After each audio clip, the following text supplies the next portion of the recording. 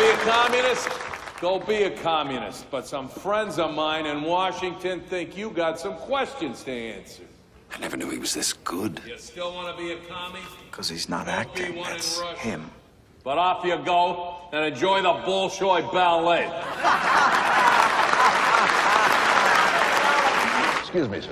Would you like to read about the First Amendment? Sir, a little education. Know your rights? Pamphlet on the First Amendment. A little light reading. Travels well. No.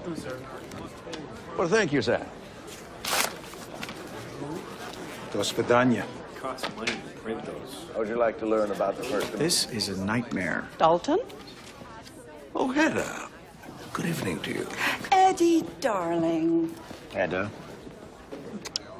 New hat. Ah, daily, darling, daily. Been to the movies lately, Dalton? Duke. Now, wasn't he magnificent? Just saying what needs saying. Hi, Eddie. Duke? I hear you and your pals got a pamphlet.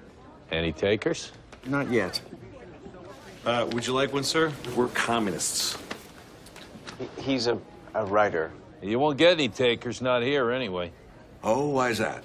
All it says is that Congress has no right to investigate how we vote or where we pray, what we think, say, or how we make movies. Hello, I'm Dalton TRUMBO. Congress has the right to go after anything they think is a threat. Well, that's where we disagree. And that's the point. We both have the right to be wrong. You want to talk about rights? First tell me whose side you're on. Russia's no friend, not anymore. You better wake up, because it's a new day. A new day. And?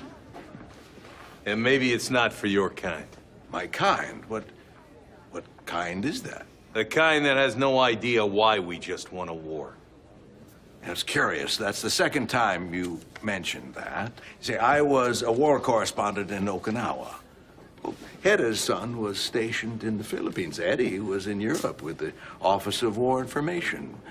Where did you serve again?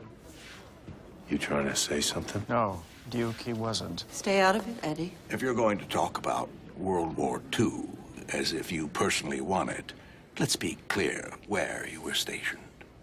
On a film set, shooting blanks, wearing makeup.